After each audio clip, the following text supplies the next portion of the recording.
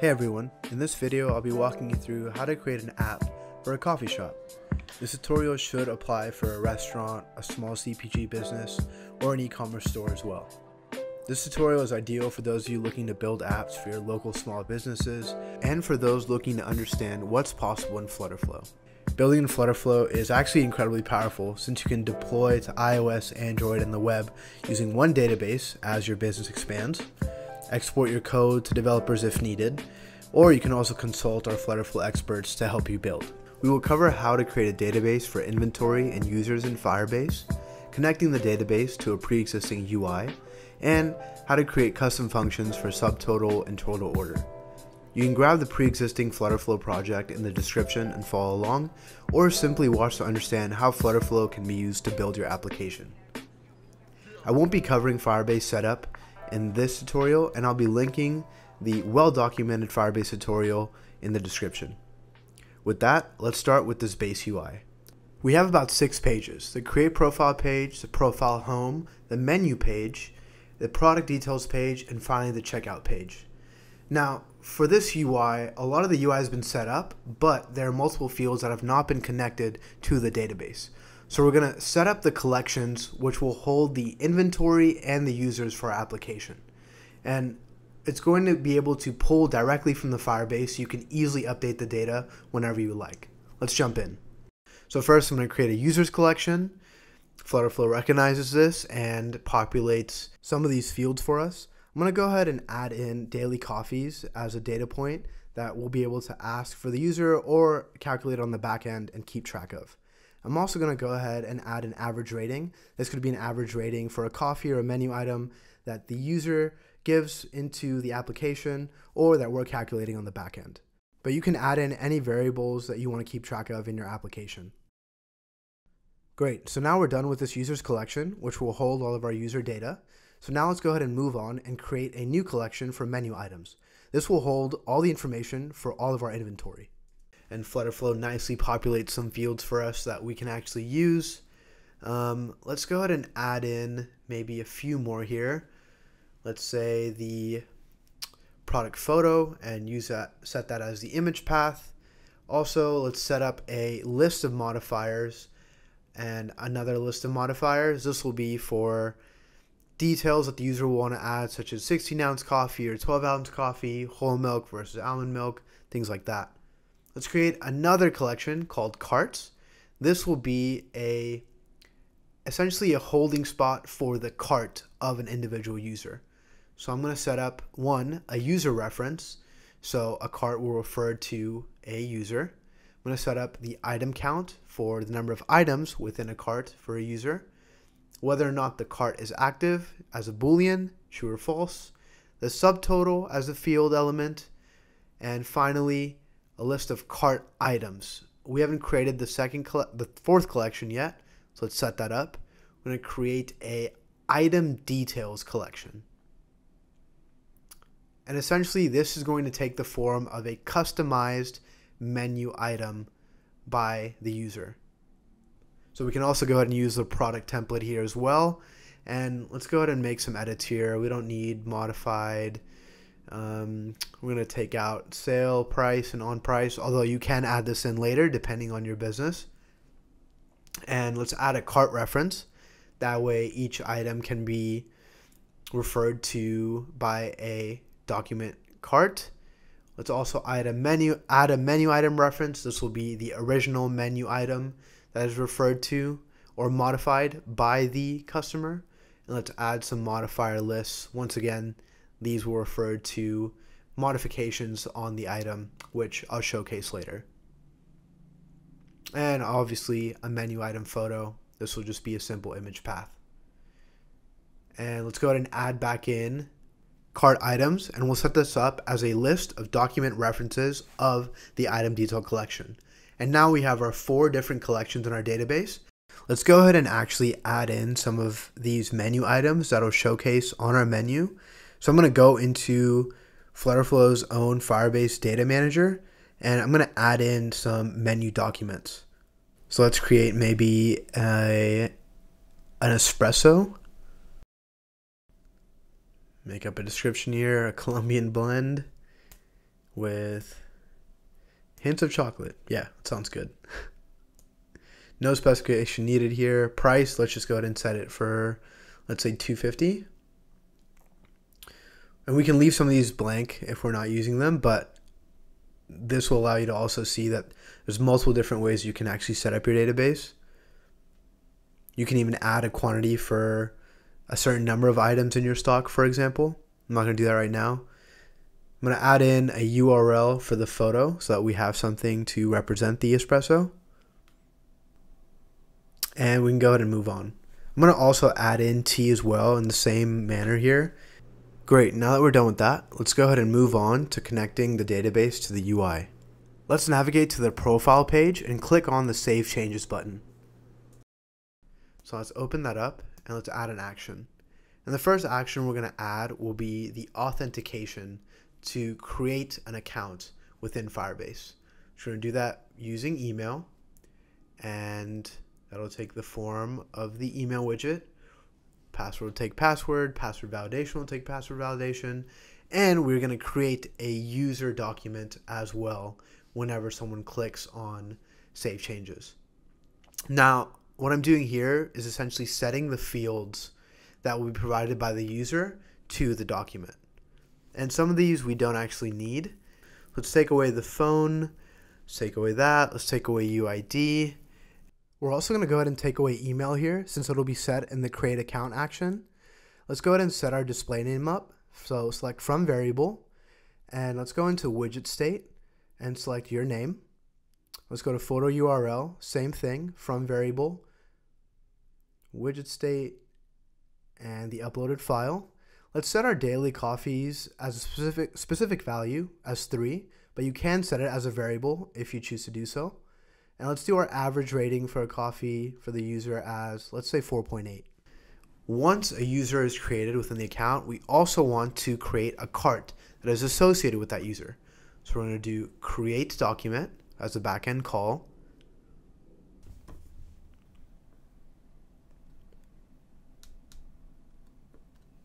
And we're going to create this within the carts collection. And similar to the last action, we're going to make sure that the fields are set properly. So let's go ahead and start with the user reference field. And we're going to set this to the authenticated user that has just created an account. Now let's also go ahead and set item count. This will take the form of just 0 for now, actually, since no items have been added. The cart will start off as being not active, so the boolean will take false. And the subtotal will start off as being 0. Now let's go ahead and set another action, and this action will navigate us to the profile home. And that is the completion of our first page, which is the create profile page. Great, so now that we have that page done, let's move on to profile home. So just a few updates here. So let's go ahead and route these fields to our database. Let's go into authenticated user and select your name.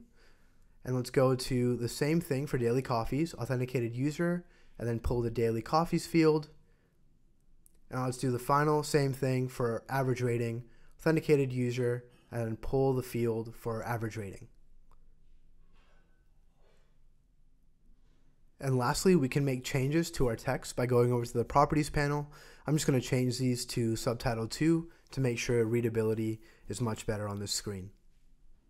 And I'm going to go ahead and leave the rest of this just as a visual for right now. Okay, great. Let's go ahead and move on to the menu page. Now, what we also want to do here is make sure that when a user selects one of the menu items, the data from that specific menu item populates within the product details page on the next page. So I'm going to add an action here to navigate to the product details page. And I want to add a parameter on the same page. Let me select that again, and I'm going to define a parameter. It takes you to the page that the parameter is going to pass to in order to create a parameter. So I'm going to create a parameter for a product selection, and I'm going to select it as a document from the menu items collection.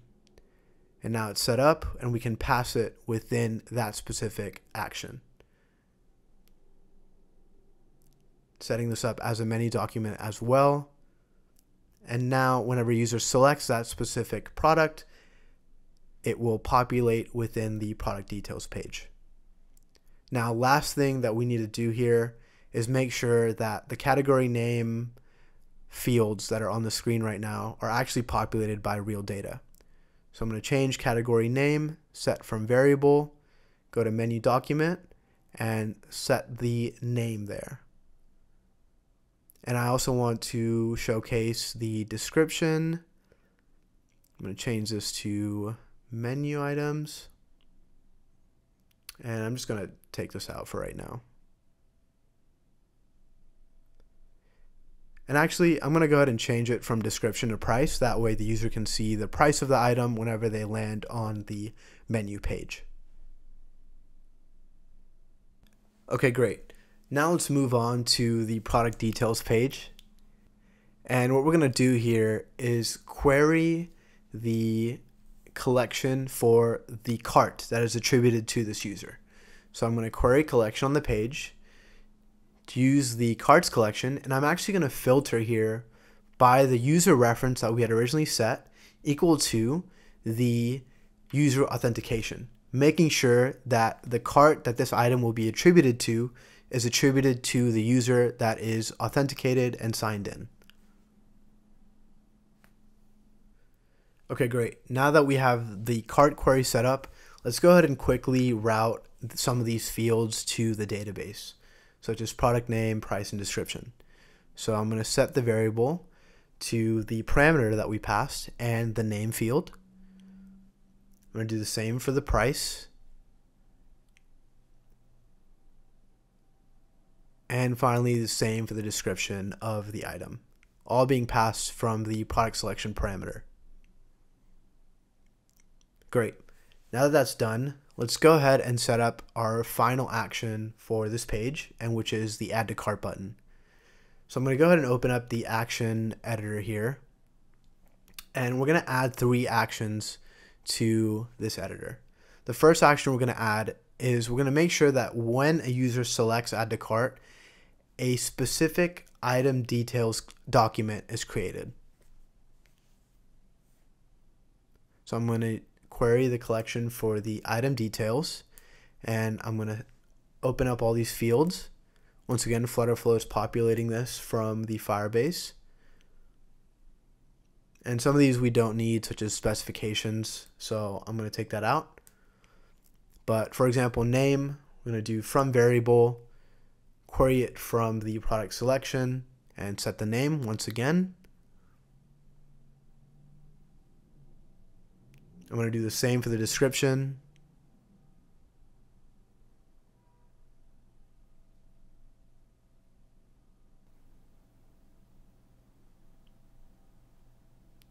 Same for the price as well, from variable, and then from the product selections parameter, and set it from the price field of that parameter. For quantity, we're going to set the quantity of this item based on the widget state or the action the user takes on the count controller.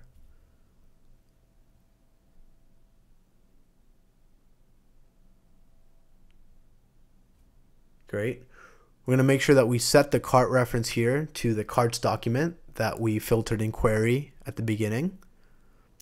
For the menu items reference, we're going to reference it based on the parameter that was passed. The modifiers here will essentially take the value of the specifications that the user inputs, such as 16 or 12 ounces, whole milk or almond milk, and any other modifications to the item that they want to make when ordering. So I'm going to go ahead and set value and set it to the widget state and the modifier. I'm going to do the same for modifier 1. Once again, these could be the milk modifiers, the size modifiers, anything that works based on the application you're building. And lastly, setting the menu item photo to the parameter photo, making sure that that's all aligned. Fantastic, and no errors so far. So let's go ahead and continue and move on to our next action.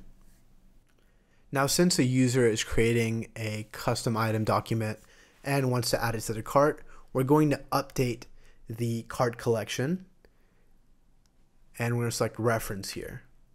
And now we're going to populate the fields and update these fields based on the selection that the user has made. Some of these we don't need, such as user reference, since it's already set. We will need to increment the item count based on the selection that the user makes. So I'm going to select increment here from variable, and I'm going to choose the widget state of the count controller. Now, cart active. Cart is default false and not active when the user creates an account. So now I'm going to set it to true, which means their cart is officially active once they added their first item. And lastly, subtotal, we're actually going to increment this for now based on the price of the item. This is obviously not the actual subtotal, and I'm going to come back and adjust this when we do custom functions later on in the tutorial. So for now, I'm just going to set it as increment from variable and from the parameter of the product selection.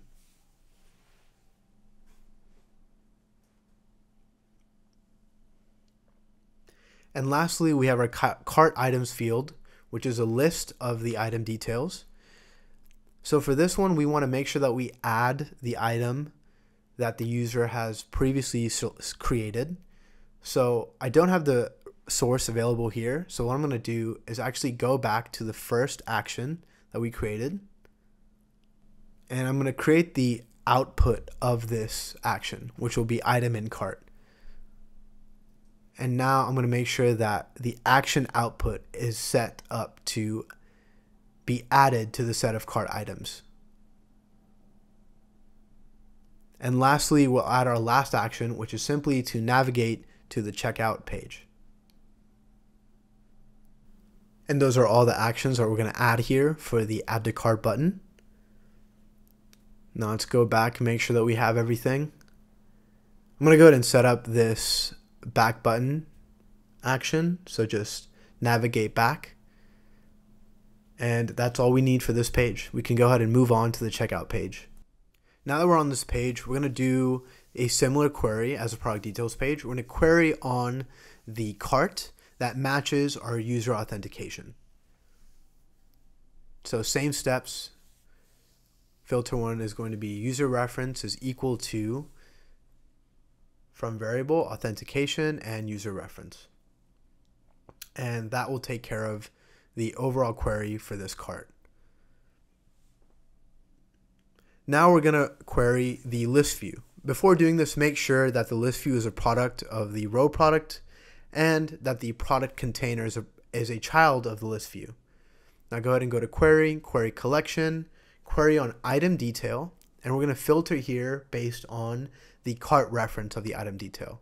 So cart reference equal to, and we're going to make sure it matches the overall cart reference that we queried previously. I know the terminology can get a little bit confusing here, but this is what's going to allow us to actually pull the correct items from the cart. And now we're going to jump into making sure that the fields here are representative of the item details document. Similar to the steps that we performed before, making sure that we're setting the variable, querying by the item details document, and making sure that those connections have been set. And I'm going to go ahead and set this up as subtotal, even though it's not the appropriate number, just to make sure that we're actually retrieving the appropriate data here.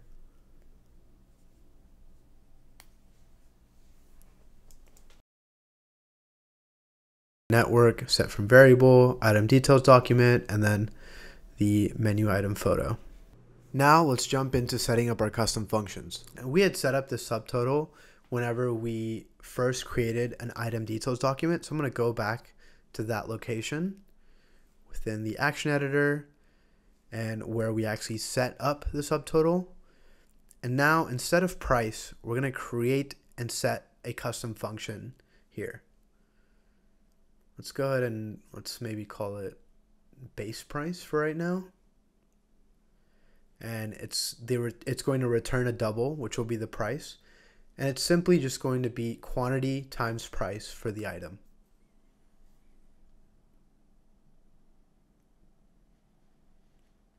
Quantity will be an integer, and the price will most likely be a double. Actually, let's just go ahead and call it subtotal to make it simpler.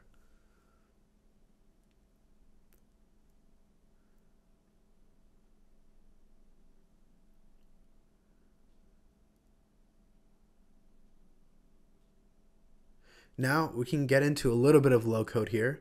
All I'm going to do is set up and write a simple function, just return quantity times the price. And we're going to be able to actually assign these values later on in Flutterflow. So I'm just setting this up now, and we can even test it within this custom function tab. So let's say quantity is 2 and price is 4. Let's test run it. Okay, 8. So our function is running properly. So let's go ahead and click save. And now we can set our function arguments. So instead of quantity, we're going to choose from variable, and we're going to use the widget state of the count controller. And for price, we're going to do set from variable, and we're going to use the product selection parameter and select the price. And now subtotal will be calculated using that custom function. So let's test it out real quick. And actually, while we're waiting on this, let's just go ahead and set up the other custom function as well, which will be the total price. So total price is going to be subtotal plus the tax plus the shipping. So tax and shipping you can also set up in the back end, but for time's sake and simplicity, I'm just going to set it up as a specific value. So let's say tax is 1.8%, and let's say shipping is $4.99. So let's go to custom function, and let's create a new function for total price. It's going to return a double.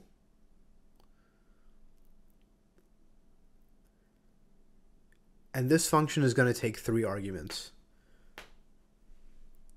It's going to take the subtotal argument as a double. And we'll make this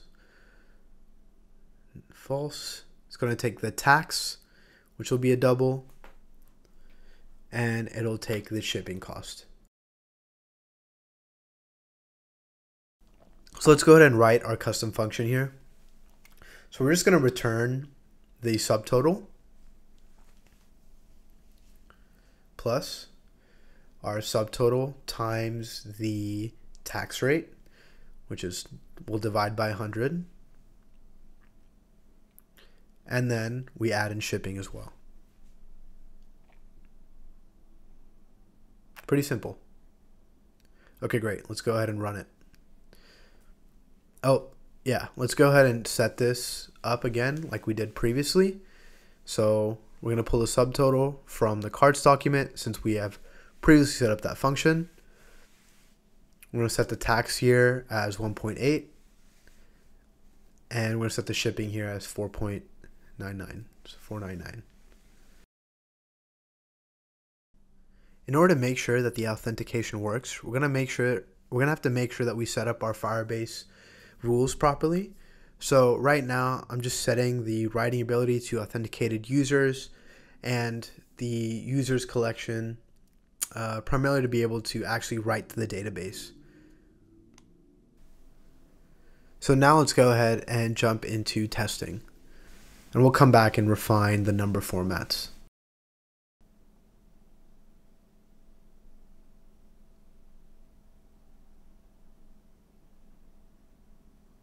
Okay, awesome. Let's go to menu. Oh, I need to adjust the home icon. Let's say we add an espresso. And let's do quantity of 2. So great. 2.5 times 2 should be 5. And then times the tax plus $4.99 should come out to around $10.08. What if we added a tea? And let's do quantity of 3. Okay, so 3 times 1.5 plus 2 times 2.5 Yep, that makes sense. Should be 950. I'm also going to go ahead and format this number as a dollar amount.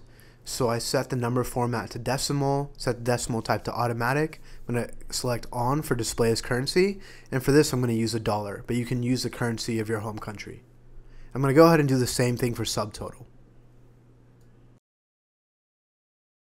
And let's reload again.